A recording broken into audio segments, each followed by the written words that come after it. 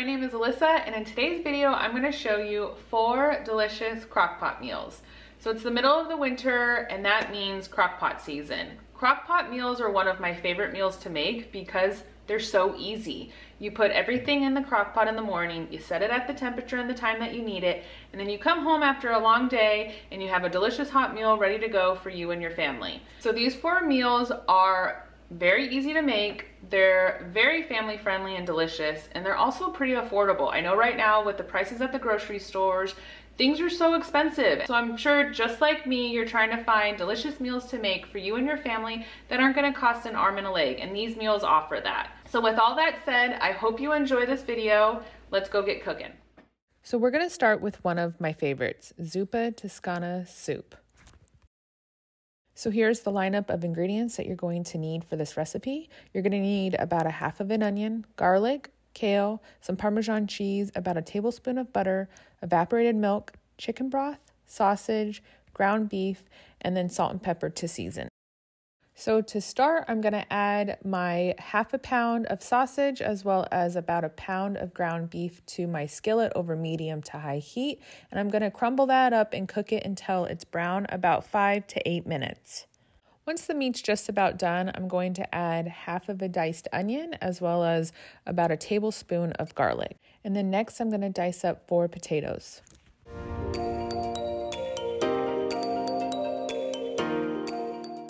Now I'm going to start adding everything into the crock pot. I'm going to take the meat mixture with the onions and garlic and pour that in, and then I'm going to put in the diced potatoes and then season it well with some salt and pepper.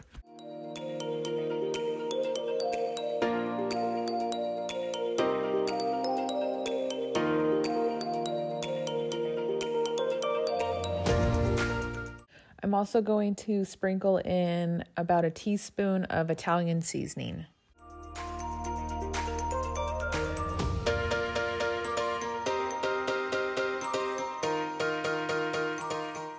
Next, I'm going to add 2 cans of chicken broth. I prefer the low sodium chicken broth, and you want to make sure you have enough broth to cover the potatoes and meat mixture. If you don't, you can always add in some water, about a cup or 2 of water, which I have to add in about a cup here to make sure my mixture is covered.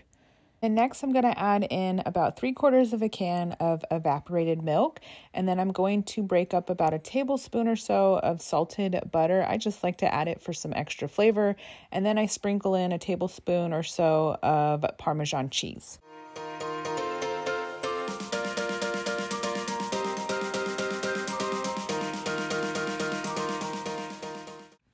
And then I just mixed up all of the ingredients really well before I turned on the crock pot. I set mine on low for about 5 hours. You could also cook this on high for about 3 to 4 hours as well. So once my soup was done cooking, I went ahead and added in some kale. I just added in a couple cups of this already pre-chopped kale, and then I put the lid on. I set it for high for another 30 minutes. So when I served the soup, I put some Parmesan cheese on top, and it turned out so good. This soup is perfect for a cold winter's day.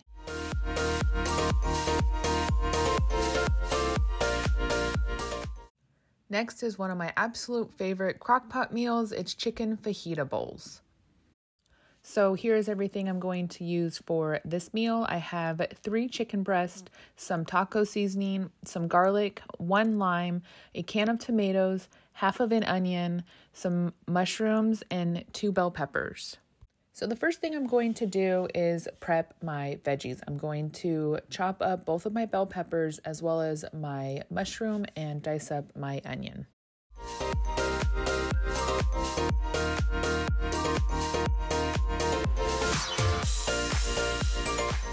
So now I'm ready to add everything into my crock pot. So I'm going to layer all of my ingredients, and then I'm going to repeat that. So I'm going to start with half of a can of my diced tomatoes, and then I'm going to top that with part of my bell pepper mixture, my onions, and my mushrooms. I'm going to sprinkle on about a tablespoon or so of fresh garlic.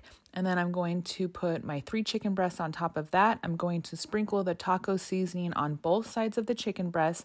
And then I'm going to repeat and put the rest of the can of tomatoes and then all of the rest of the mixture of the chopped veggies, and then I'm going to squeeze the 1 lime that I have all over that mixture.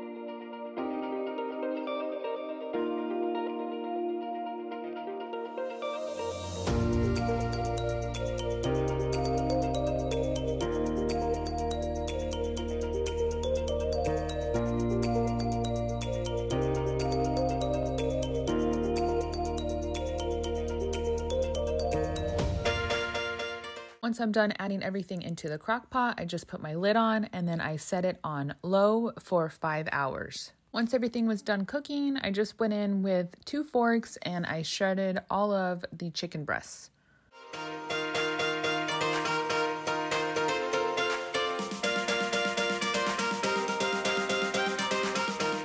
So the way I like to put together my chicken fajita bowls is I start with some cooked rice. You can do white or brown. I have white here. And then I added in some cut up romaine lettuce. And then I added the chicken fajita mixture on top of that.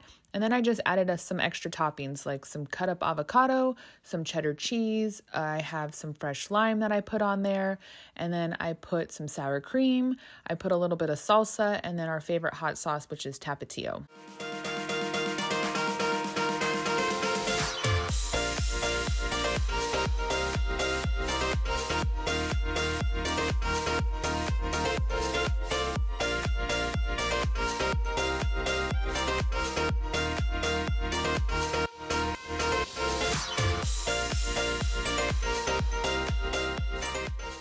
Like I said before, this is one of my favorite go-to meals. It's super quick and easy and absolutely delicious. It turned out so good.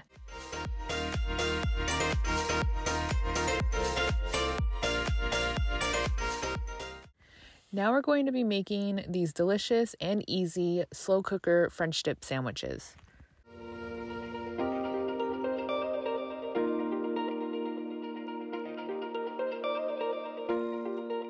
The items you're going to need for this recipe is going to be some seasoning. I just went with Kinder's, which is just a garlic, salt, and pepper mixture.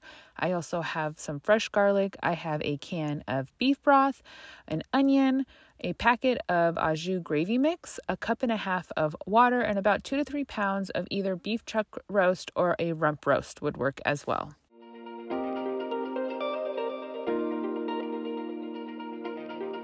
So the first thing I'm going to do is dice up half of an onion. Now that the onion is diced up, I'm going to get everything loaded into my crock pot. So first, before I do this, I'm going to season my meat well with my Kinder's seasoning, and then I'm going to put my diced onion into the crock pot and then put my meat on top of that. Then I'm going to take my cup and a half of water. I'm going to mix my packet of au jus gravy mix in with this. And then I'm going to do about a tablespoon or so of fresh garlic mixed into that. I'm going to pour all of this into the crock pot as well as the can of beef broth. And I went with low sodium beef broth just because I don't need all of the extra salt added in when I'm seasoning my meat already. So once everything is added to the crock pot, I just put the lid on this. I set it on low for about 6 hours. Once it was done cooking, I just took 2 forks, I shredded the meat up really easily, and then it was ready to serve. So to serve, I just toasted some hoagie rolls with a little bit of butter on them. I put some of the meat mixture and then some provolone cheese with a little bit of the juice. And then on the side, I just had a little bit of mashed potatoes that I put some au jus on them, just like it was a gravy, and then some steamed broccoli. It turned out so good. My entire family loved this meal. So the last but certainly not least meal I'll be making in my crock pot is chili. I know chili and a crock pot, they go hand in hand. It's a very popular way to make chili, and I absolutely love it because it always comes out so good no matter what you throw into it. But here are the ingredients I put into my chili. I put about 2 pounds of ground beef, a can of beef broth, and a can of stewed tomatoes, some tomato paste, half of an onion and some garlic and some celery, a couple tablespoons of butter, some brown sugar, a can of kidney beans as well as a can of chili beans. And then for seasoning, I do some garlic powder, some Kinder seasoning, some cumin, some smoked paprika. And then of course you can put chili powder in, but I opted to not do this just because of my kids and they complain of spiciness, so I leave it out. So the first thing I'm going to do is get my veggies ready to go. So I'm going to dice up 3 stalks of celery as well as half of an onion. Next, I'm going to get my beef cooked. I'm going to cook it for about 4 to 5 minutes over medium to high heat. And then once that's cooked through, I'm going to add in my diced onion as well as my diced celery.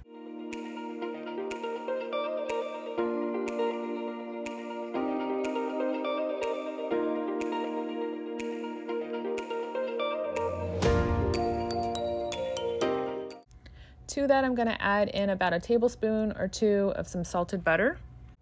And after I add in my celery and onion, I'm going to be putting my seasoning in. I'm going to do about a teaspoon of garlic powder, as well as a teaspoon of cumin and a teaspoon of smoked paprika. And then I'm going to do about 2 teaspoons of the Kinder seasoning.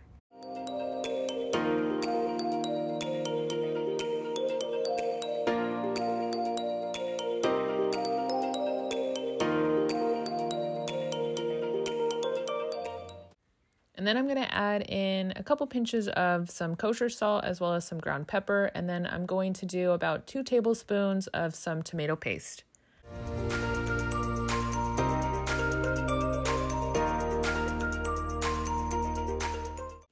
And then I'm going to mix in a tablespoon or 2 of some garlic.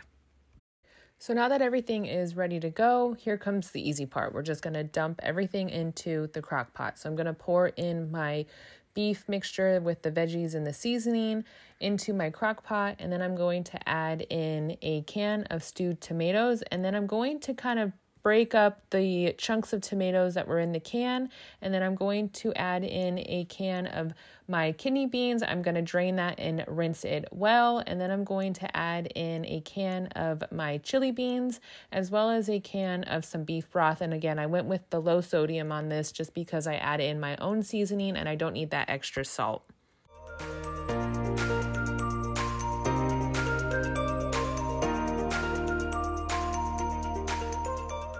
And lastly, I add in about a tablespoon of brown sugar. So after I add everything into the crock pot, I give it a good stir and I set it on low for about 6 hours. When I served this, I just served it with a handful of Fritos as well as a dollop of sour cream and some chopped up green onions on top. This was so good. My kids even loved it and my 5-year-old requested it for lunch the next day at school. All right, that's it. Thank you so much for watching. I hope you enjoyed this video, and if you make any of these meals for you and your family, I hope you guys love them just as much as me and my family. All right, I'll see you in the next one. Bye.